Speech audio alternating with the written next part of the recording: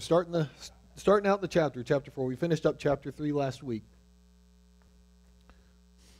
with baptism of Jesus, and so today we are picking it up with chapter 4. I can't help but think what a moment that must have been when Jesus came up from the water of the baptism, and he saw the Spirit of God descending like a dove, and a voice from heaven said, "This is my beloved Son, in whom I am well pleased." And yet, as we noted at the end of our study last week, whereas you might think that everyone that was present there at the moment that God spoke would have just dropped everything to follow Jesus, today in chapter 4 we find that Jesus, led by the Spirit, goes alone into the wilderness to endure temptation. It's good for us to go into our study this morning with a right understanding of what's going on. Why was Jesus led by the Holy Spirit to be tempted? Well, first, I think we need to deal with that word, to tempt or tempt. In our text, it is the Greek word peirazo, meaning test, put to the test, and tempt, of course. Now, we read the definition there, the three possibilities, and immediately we kind of set aside the meanings of test or to test and gear our minds probably more towards tempt. That's because in English, tempt has a bad connotation. It's enticing people to do evil. But the word in its original linguistic context means to test far more than it means to tempt in our English sense of the word. In fact, we find the same word in a surprising location in the Septuagint version of Genesis 22. And the story of God telling Abraham to take his son Isaac to offer him as a sacrifice.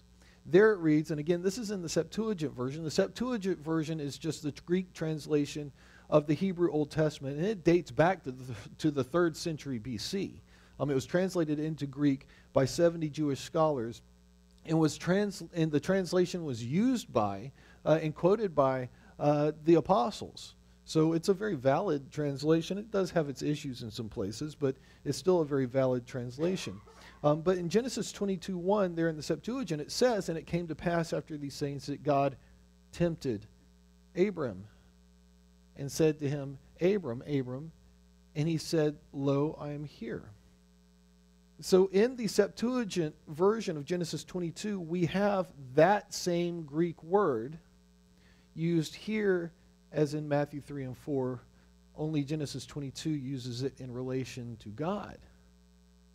Now, quite clearly, the word tempt, as used in the Septuagint version of Genesis 22, cannot mean God is enticing Abram to do evil. It's unthinkable that God would try to make anyone be a wrongdoer. And it's quite clear in the text of Genesis 22 that God was testing Abram or Abraham. James 1 uses that same Greek word when it says, "Let no one say when he is tempted, I am tempted by God, for God cannot be tempted by evil, nor does he himself tempt anyone." Now, as we will see in the text of Matthew 4, it is not God who does the tempting, rather it is the devil. But also, as we will see, it's the Holy Spirit that leads Jesus there to be tempted by the devil. So then, if the point was God trying to get Jesus to do evil, God would be acting against his own nature, and he would be culpable. But the efforts of the devil were most definitely to try to get Jesus to do evil. And the idea is this: when the devil tempts, God may use that occasion for his purpose, that is testing, for our continued sanctification. It's not meant to weaken us. It is meant to make us emerge stronger and finer and purer from the ordeal. Now, of course, this testing of the Lord Jesus, who was 100% God and 100% man, was, I believe, also for us, for our benefit. For one thing, it demonstrates to us that Jesus lived without sin. But also, we may learn from him how to yield to God's testing and how to resist the devil's temptation. Also, our Lord's experience here in Matthew 4 prepared him to be our sympathetic high priest. Hebrews 2 says of Jesus that in all things he had to be made like his brethren, that he might be a merciful and faithful high priest. For in that he himself has suffered being tempted, he is able to aid those who are tempted. That's us, that's you and me. Jesus wasn't tempted so that the Father could learn if his Son was worthy and, go on to plan B if he had to. As we saw in the last chapter, the Father had already given Jesus his approval. This is my beloved Son in whom I am well pleased.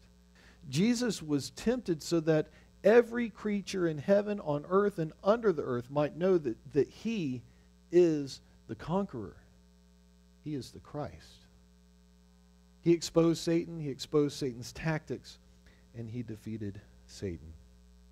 Now, the place where the events of our chapter happen is an area between Jerusalem and the Dead Sea. In the Old Testament, it's called Yeshimon, which means devastation. The area measured about 35 miles by 15 miles, and it's an area of sand and crumbling, bare, jagged limestone. It's like a furnace of hot rock with drops as much as 1,200 feet. And in that wilderness, Jesus could be more alone than anywhere else in Israel. The Holy Spirit led Jesus to where he would be alone for what was to come next. And this is a good spot for us to pick up with our text. Let's pray, and we will dig into chapter 4. Heavenly Father, Lord, we thank you so much for this morning, this brand new, fresh morning.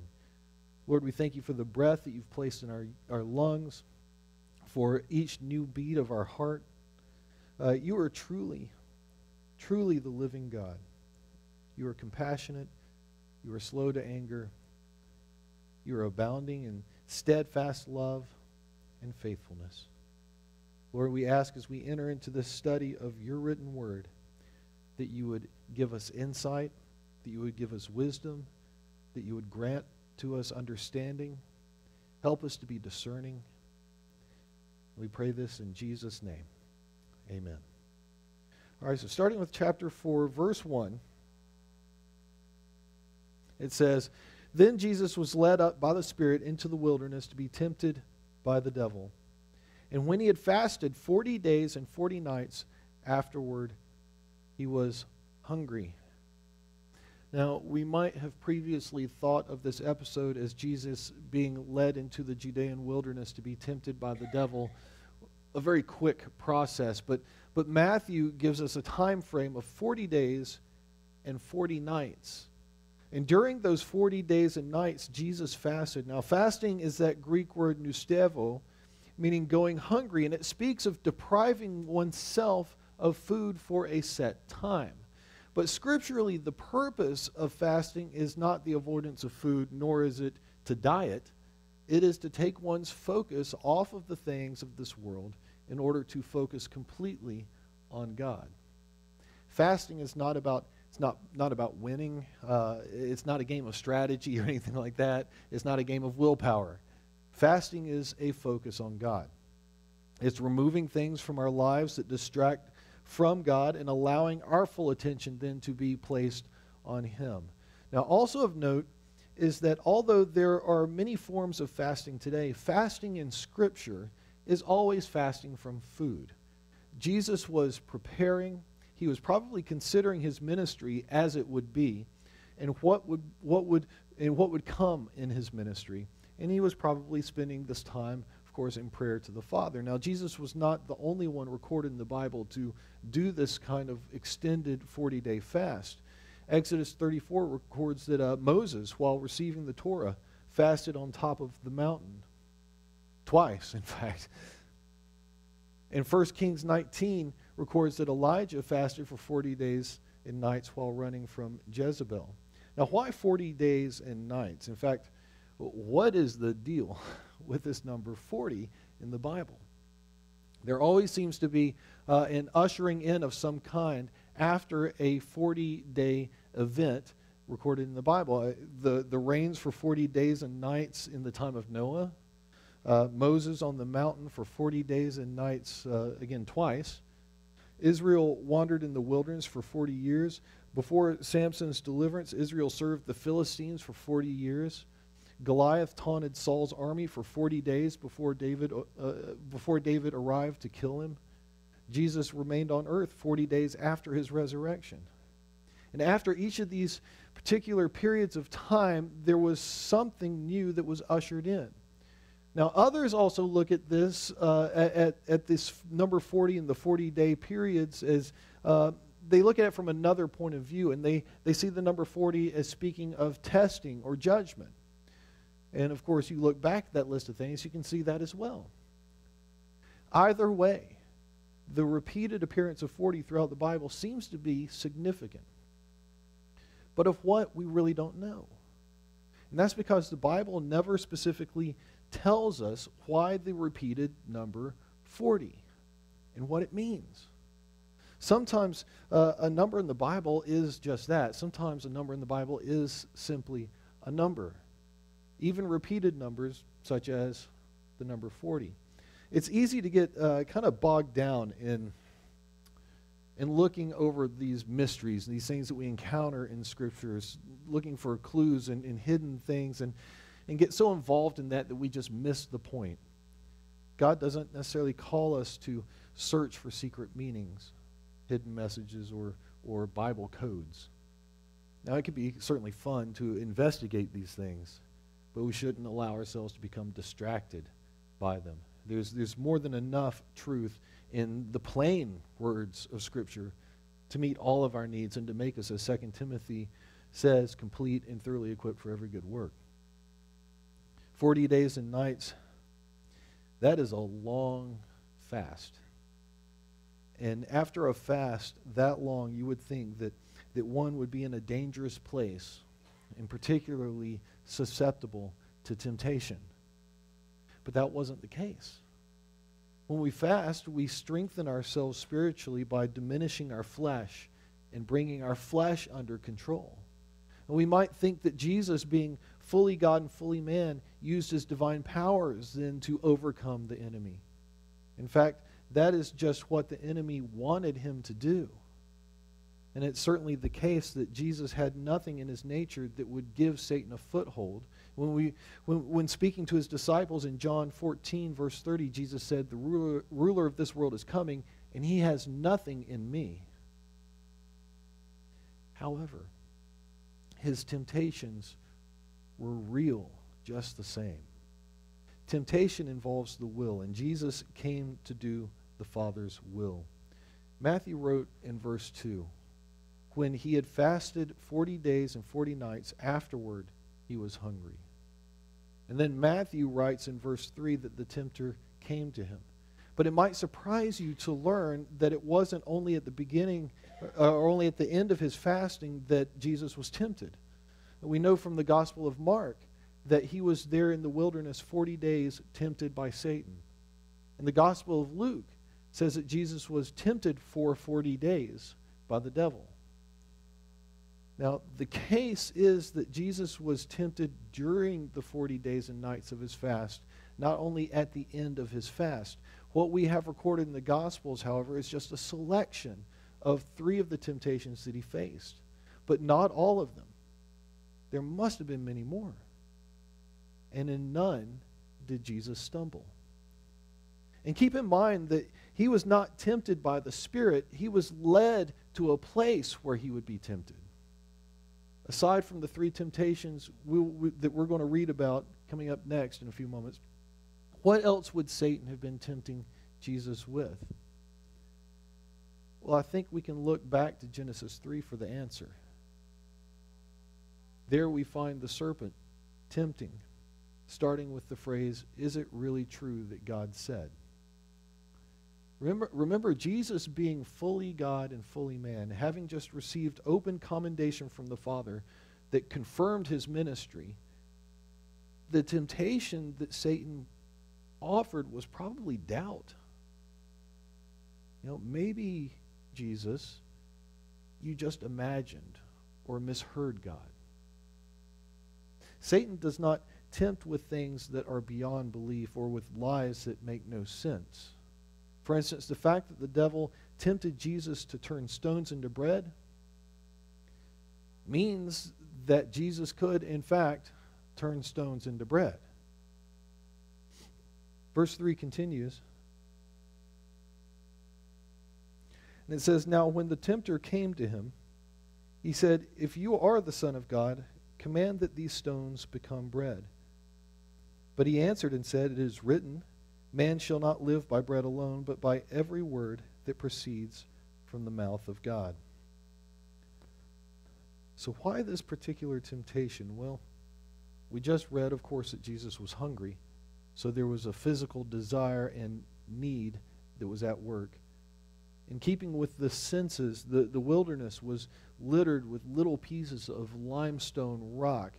Water and wind action work to erode rocks. And the wilderness, the wind and the different actions that were eroding that rock would work to leave them rounded and reminiscent of little loaves of bread.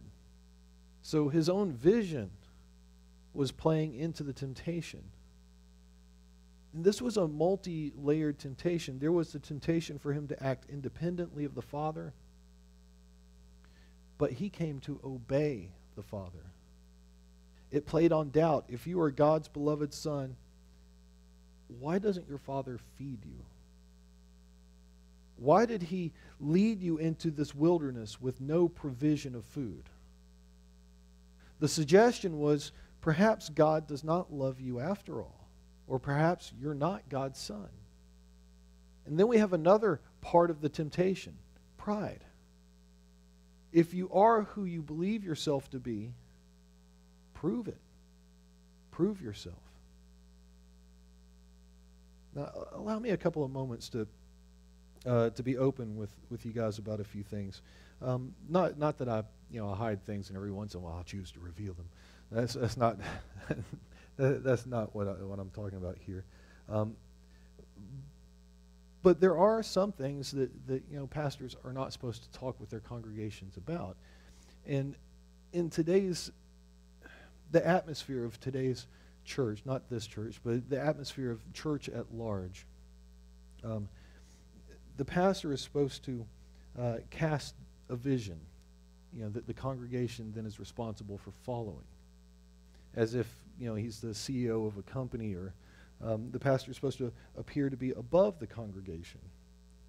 But the true biblical model for the church is the pastor, while having authority within the church, is also a congregant. And temptation is as much a reality for pastors as it is for everyone else in the church. Pastors are people. And members of the congregation whom God has given a level of authority to, but they're not special, less sinful people who are above the congregation. But of course, in the church at large today, in this atmosphere that the church has adopted, pastors are expected to be certain things: snazzy dressers, visionary leaders, authors, pop culture icons, businessmen, and more. And they're supposed to tell stories about themselves that insinuates that they're just a little bit more holy than the regular congregation. And none of those things are biblical as far as a role for a pastor. And the pastor is really supposed to be a servant, not lording himself over the flock. The Bible says that the role of the pastor is to, according to 2 Timothy 4, preach the word. Be ready in season and out of season, convince, rebuke, exhort with all long-suffering and teaching. And my point is that as a pastor, it's easy to get caught up in the prove yourself thing and become distracted by things that are not the biblical role of a pastor. Faithfully teaching God's word, that is the top calling of the pastor. Other things I have to leave to God, believing that the faithful teaching of his word, while it might not grow a big church, will grow big Christians. But I could, when stressed and trying to figure out how the church is going to pay rent, I could be tempted to preach a series on faithful tithing and giving with a cheerful heart. I could, when attendance is low, be tempted to preach a series about inviting others to church. And that's not wrong. If hearing the Bible taught faithfully is important, we should be inviting people and bringing friends and family to church. But I could also, when I'm seeing church members come and go, be tempted to set aside the Bible to preach a more pop culture-oriented series on the latest movie or the latest attention-grabbing topic in order to appeal to and attract crowds. But so far, I've done my best to stick to the mission, to faithfully teach the Bible verse by verse and chapter by chapter, leaving those other things to God. And so, we receive admonitions according to the Lord's timetable, not according to my timetable. We receive admonition through His Word, not according to what I saw somebody post on Facebook and I think needs to be addressed. I don't, and I'm not saying these things to highlight myself at all. I think that occasionally when the teaching of God's Word allows it, I do need to remind us, all of us, that of these things, so that none of us become distracted or discouraged, right? So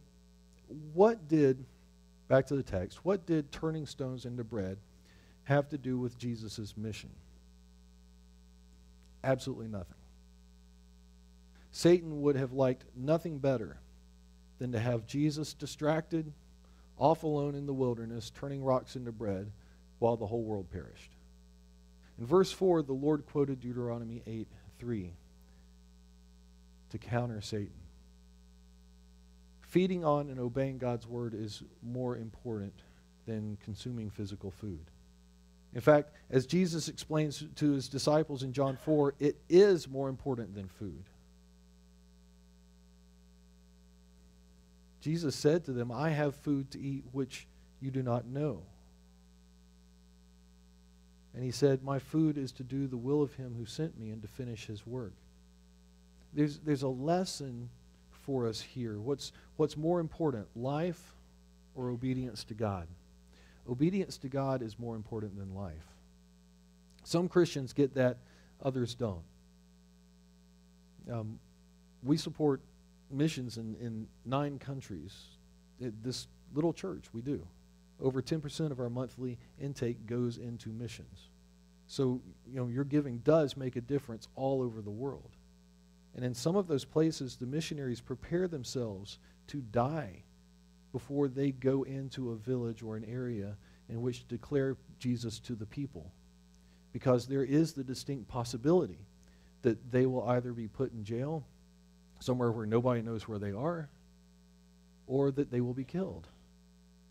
But of course, for most of us here this morning, the possibility is more like, we could get rejected, or we could be made fun of, or, we could be defriended or blocked, That's it. And even then, it's not us that they're rejecting.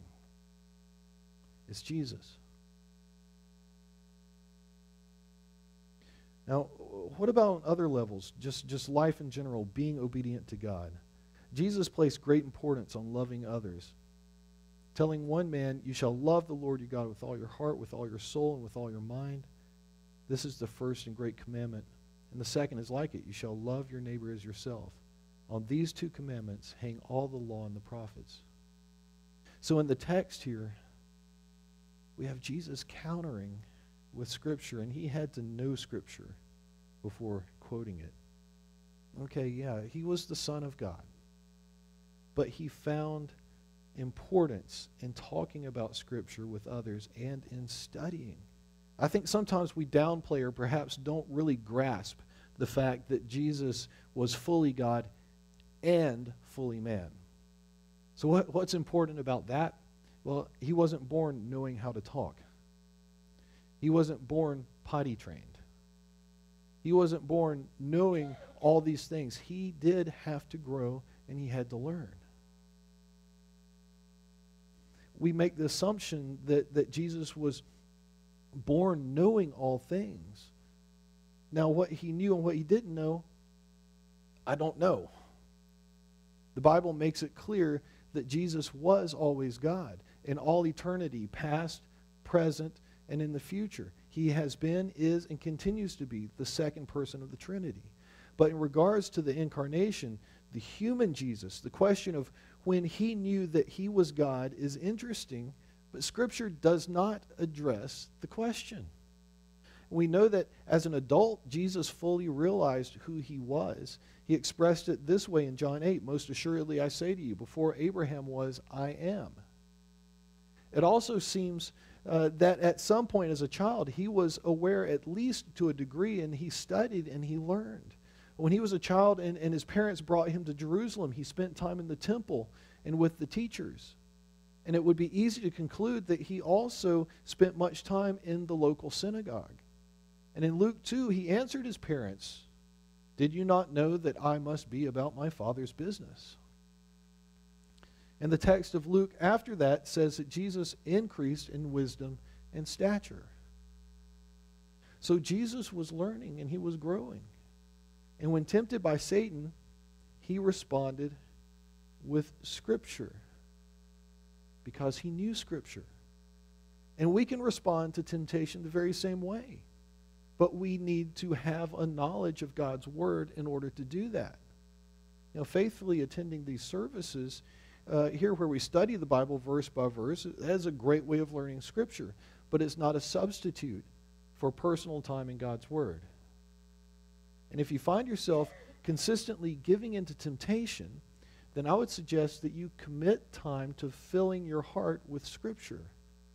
Certainly faithfully come to church, but also faithfully spend time in God's Word outside of church.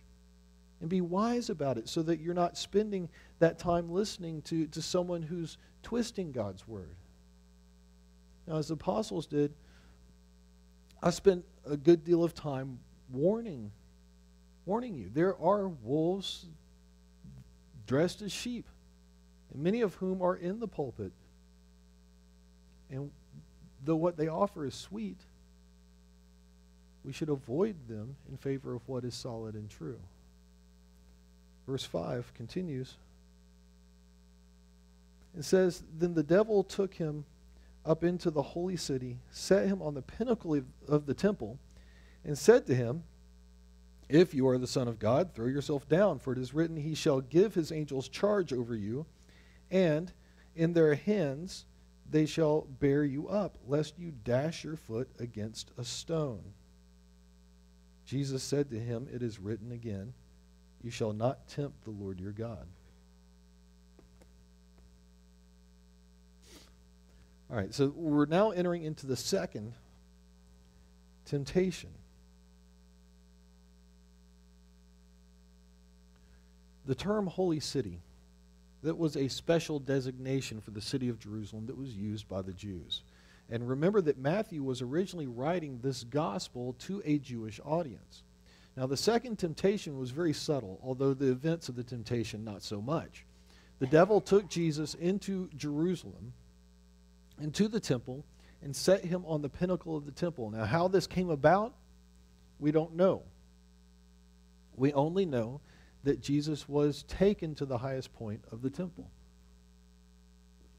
Now, the highest point probably refers to the southeast corner of the temple, which was some 450 feet above the Kidron Valley. And there, Satan again begins with casting doubt, saying, "If you are the Son of God." And then the temptation to prove it, "Throw yourself down." And this time, Satan used the Word of God the way that deceivers all use it, falsely and for their own profit. The devil quoted from Psalm 91, where God promised to care for His own. Now, in modern-day church, this would be the equivalent of a sermon about Joseph's dream, and then teaching the congregation that to please God, they should be pursuing their own big dream, or advising someone that they can take a foolish risk because the Bible says, "I can do all things through Christ." Essentially, the devil is saying to Jesus, if you really believe the Scriptures, then jump. Let's see if the Father cares for you. Now, Jesus has the ability to do what the devil is challenging him to do. Later on in chapter 26 of Matthew, just prior to his arrest and his crucifixion, Jesus states that if he wanted, he could call on the Father to rescue him by sending more than 12 legions of angels.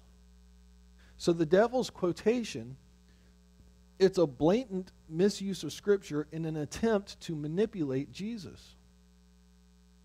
The original Old Testament context of Psalm 91 does not imply that God will send protecting care for every harmful situation. That is, if you keep it in context. Just as Joseph having a dream does not mean that we should have a dream, or that doing all things through Christ speaks of God bending to our will. So note how the Lord responds. He responds by the proper use of God's word. He quoted the text of Deuteronomy 6:16, which speaks of Israel's questioning of whether the Lord was among them because they were thirsty. You shall not tempt the Lord your God as you tempted him in Massah. We should not divorce one part of Scripture from another. Instead, we should approach Scripture according to context and original intent, comparing spiritual things with spiritual, as Paul wrote to the Corinthian believers. When approached in the right way, Scripture will always expound upon and explain Scripture.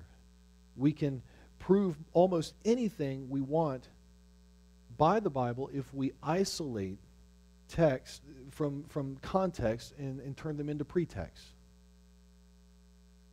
In like manner, we could take any text and do the same thing. We could take, Melville's Moby Dick. What is it, 135 chapters? Can you imagine how we could twist that story if we just started cutting and pasting and reassembling? It's important for us as believers to read all Scripture and study all that God has to say, for all of it's profitable for daily life. But we may make it unprofitable if we strip it away from its original context.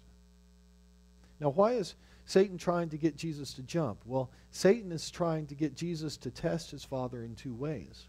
First, inappropriately testing his Father's love and trying to manipulate him by intentionally putting himself in harm's way.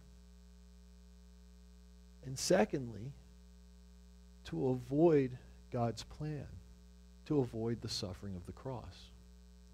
If Jesus were to cast himself off the high place of the temple and the angels rush in to rescue him, think of how all the people seeing this would react. It would gain Jesus quick acceptance as Israel's Savior, but not by the Father's way of Jesus' obediently proclaiming the gospel of the kingdom and then suffering on the cross.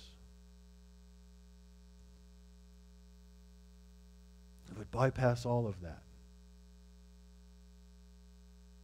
The great problem is that it would also mean there is no salvation offered in Christ. At best, he would be the conquering king for Israel, but would leave Israel and all the people of the world dead in their sins and their trespasses. Verse 8. Again, the devil took him up on an exceedingly high mountain and showed him all the kingdoms of the world in their glory. And he said to him, "All these things I will give you if you will fall down and worship me." Then Jesus said to him, "Away with you, Satan, for it is written, you shall worship the Lord your God, and him only you shall serve." Then the devil left him, and behold, angels came and ministered to him. So with the third temptation that's recorded for us here in this gospel, the devil, he takes Jesus up on an exceedingly high mountain. This was probably Mount Hermon, the highest point of Israel. So high, in fact, that it's capped in snow. Now, we'll see this same mountain several more times as we study through the Gospels. The temptations, before they had a personal dimension and a national dimension, but now the devil adds a universal dimension. The devil shows Jesus all the kingdoms of the world. Now, Mount Hermon is tall, but it's not that tall.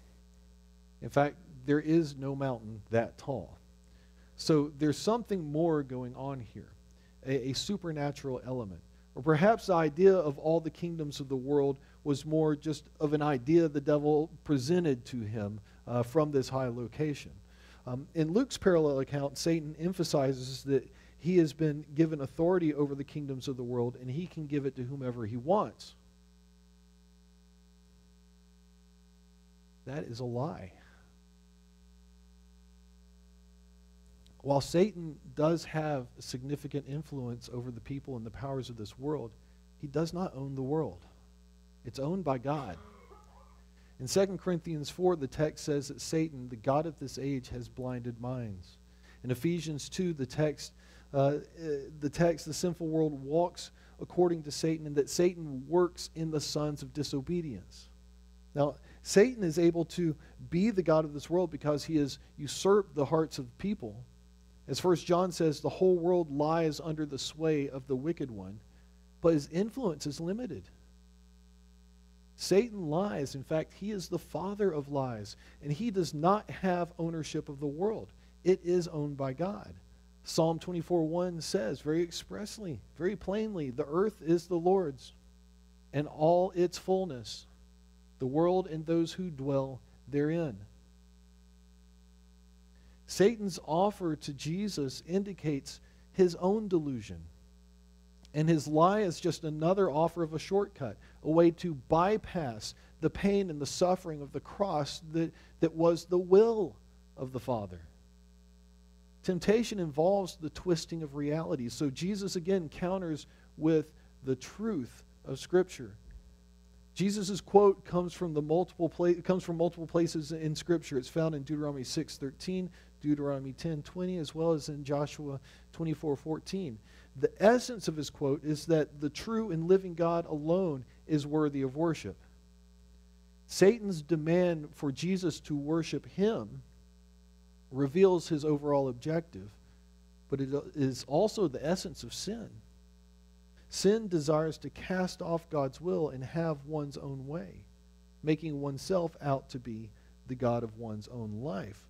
Worship of God is the tangible demonstration that a person has given over the rule of one's life to God's will and not one's own will.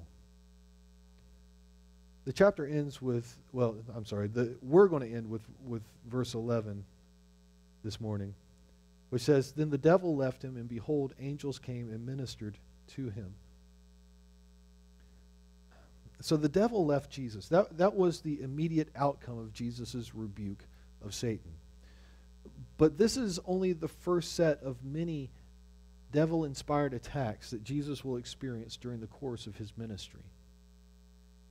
However, in each instance, Jesus does exactly what he did here.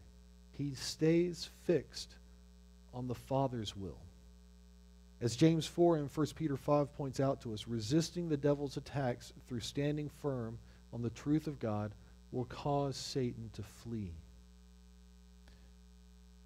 This section closes out with Jesus being ministered to by angels. And the implication is that angels have been watching all of this, and now they give homage to the Son. This initial victory it's momentous, and it will result ultimately in the conquest of all evil and the establishment of God's reign throughout the universe. All of heaven knows the significance, and the angels serve the Son who now advances the kingdom. And the ministry of the angels also plays into what Jesus said earlier: "You shall worship the Lord your God, and him only you shall serve." The devil finds himself rejected, and Jesus finds himself ministered to by the angels. Now that's as far as we go into chapter 4 this morning, but I want to close with an observation. The Bible teaches that Jesus is fully man and fully God. However, many Christians are uneasy with Christ's humanity. We place a great emphasis on his divinity, and we'll defend that with all the vigor we can, but we can't talk too much about his humanity because we're afraid we might be overemphasizing it. And the reason for that is barring those who refuse to, all of this, barring those who refuse to believe that Jesus is a historical figure, even though there's more historical evidence of his existence than any other notable figures in history or even of ourselves. The reason for that is the world tends to deny the deity of Jesus and acknowledge only his humanity. And as a result, we defend Jesus' deity vigorously, and we become suspicious then of anyone who seems to overemphasize his humanity. But the New Testament is not uneasy about either one, Jesus' deity or his humanity. It declares both natures quite emphatically at that. Consider what Paul very early on wrote about Jesus in Romans 1. Concerning his Son, Jesus Christ our Lord, who was born of the seed of David according to the flesh, and declared to be the Son of God with power according to the Spirit of holiness by the resurrection from the dead. Now, as we saw in the first chapter, the very first gospel, Matthew very quickly emphasizes both Jesus' divine conception and his human lineage. And with Jesus' baptism, Matthew has clearly emphasized Jesus' divine nature as the beloved Son of God. But he just as clearly emphasizes that Jesus was Spirit-led into the wilderness. And he was a human combatant in his victory over Satan.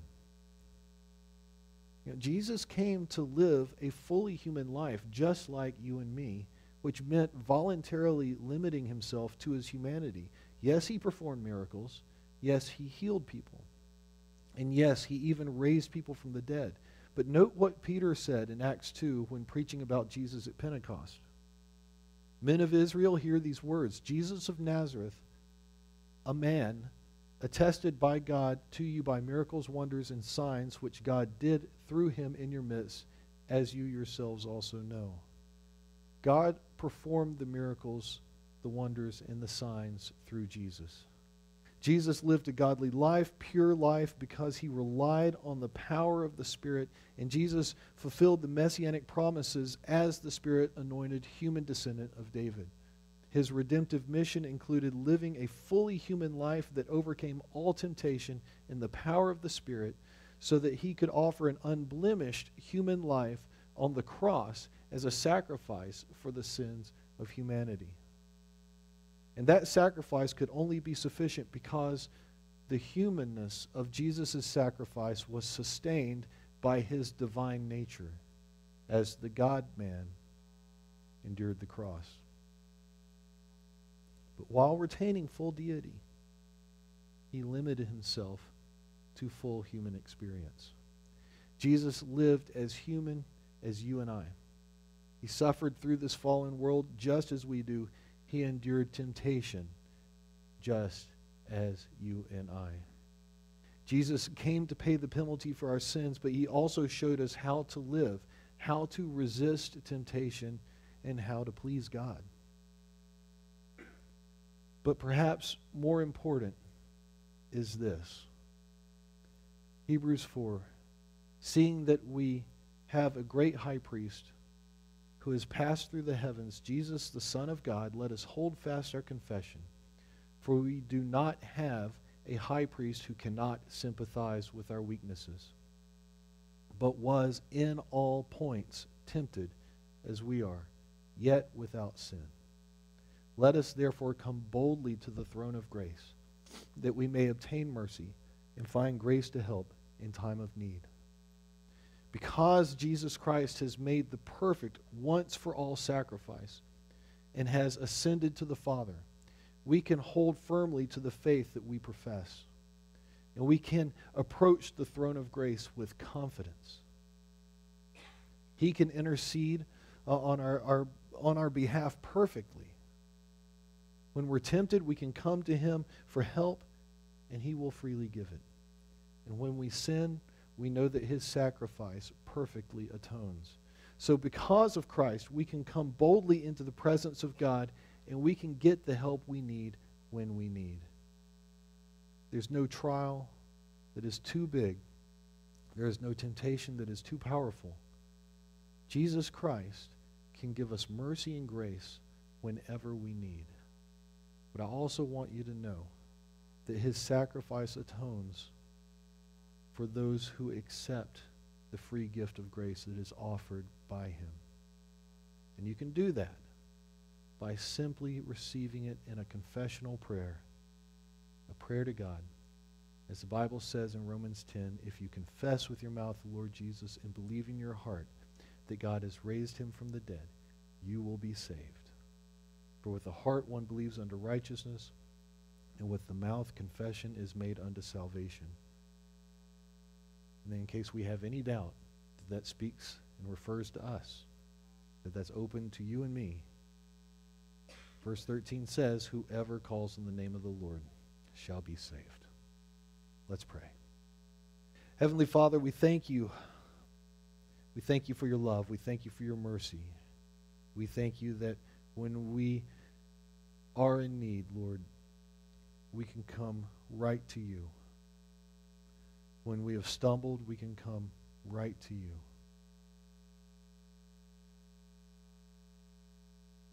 You have experienced everything that we experience.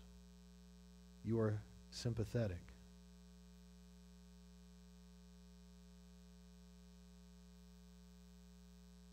Lord,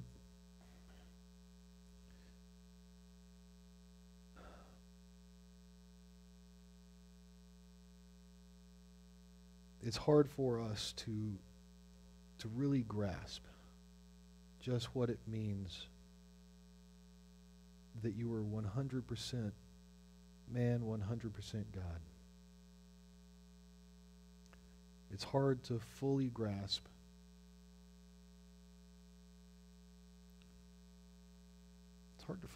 your ministry here, that you would even do what you've done for us, Lord. Just how much you love us. It's hard to understand it. It's difficult.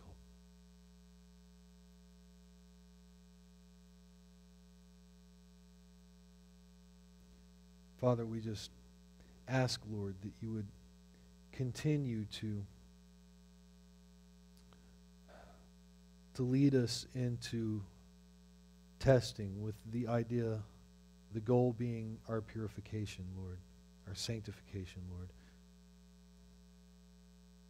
Help us, Lord, when we're in trial, to be honoring to you, to be pleasing to you.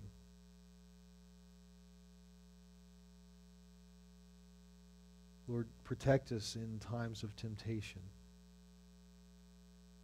Help us to be faithful to your word, and Lord, that we would faithfully study your word and memorize your word so that it is in our hearts, Lord. Lord, we ask that you would establish us in all of your good things, and we ask that you would guard our hearts and keep our hands and our minds from evil. Lord, protect us from the deceptions, the lies, the temptations of our enemy, the devil. Lord, we again thank you when we endure trials.